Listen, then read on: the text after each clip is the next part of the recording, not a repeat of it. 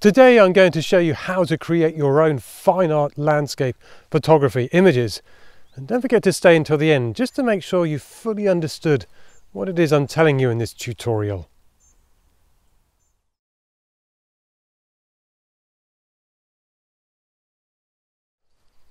The first thing that I want to tell you about fine art landscape photography is the light. When it comes to light, there's no bad light. Although obviously it's not pouring down with rain, that would be the ideal circumstances, but really light is always going to be crucial in your fine art landscape photography images. So bear that in mind before you go out. Make sure that you look at the light before you go anywhere and you attempt to create any type of fine art landscape photography image.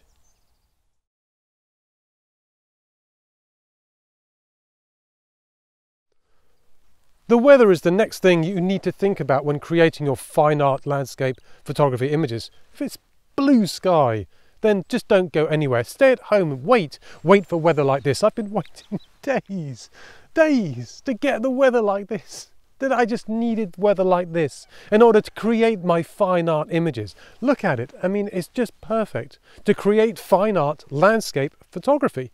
If the weather isn't like this, it's just not going to work. So make sure that you come out and it's completely overcast, completely grey and dismal before you create your fine art landscape photography images.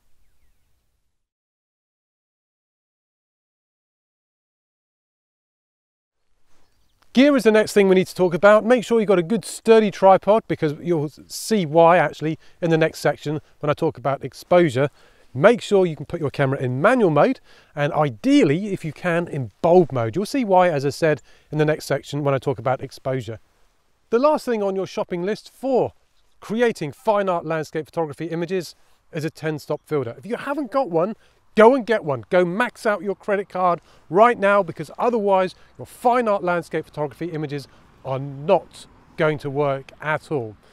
So, who can you get 10-stop filters from? There's Lee, there's Benro, there's Nissi, and whoever else. I can't remember all the names right now, high tech, but if you haven't got a 10-stop, get out there, go onto the internet, go and find one, new or used. Make sure you get one though, but make sure it's in a nice tin like this, because it will keep it nice and safe, because it's made of glass.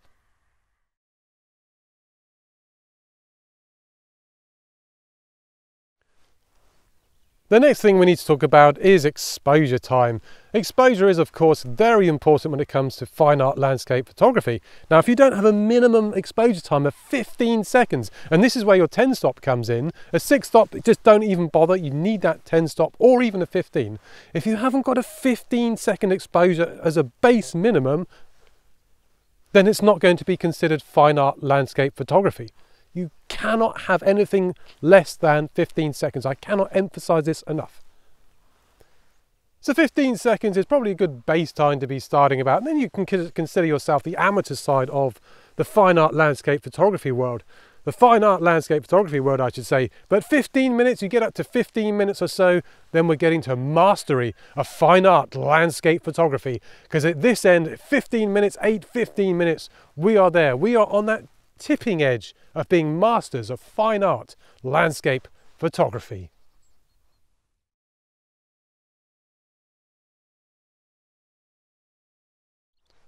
No talk about fine art landscape photography would be complete without a talk about aperture. Now what aperture am I going to be using today? Well, I'm going to use f8 just because my subject is actually quite far away. However, if I had some really nice foreground interest, I'd be using the widest lens possible, and I'd be using the hyperfocal distance to get to f22, because I'd want everything in focus from front to back, making sure that all of the things are there, my hyperfocal distance and f22. So think very carefully about your aperture as well when you're doing your fine art landscape photography.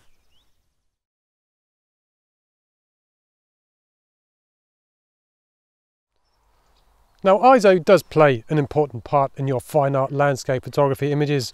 Do you go ISO 50, 100, or even say 1600 or 3200? I think that depends on what type of fine art landscape photographer you are. Me, personally, I personally prefer having a nice clean image to work with. I prefer around ISO 100, the native ISO of your camera. But if you want to go 1600, and if you want to get it looking really sparkly and very grainy and moody, then fill your boots. But personally, my own choice is ISO 100.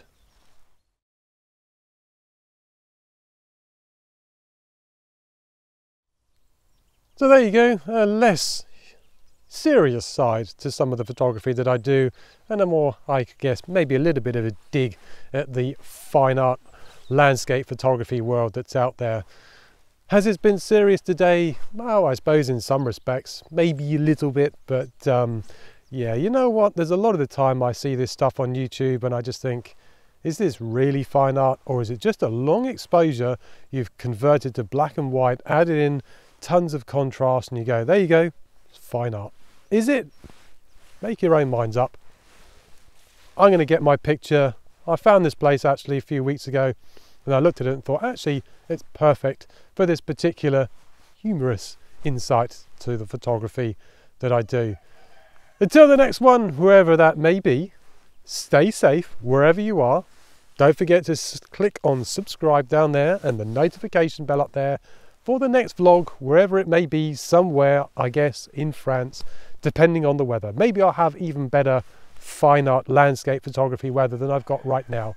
I love more form in the cloud, but hey, that's me. Anyway, stay safe. See you again soon. Until the next one. Bye.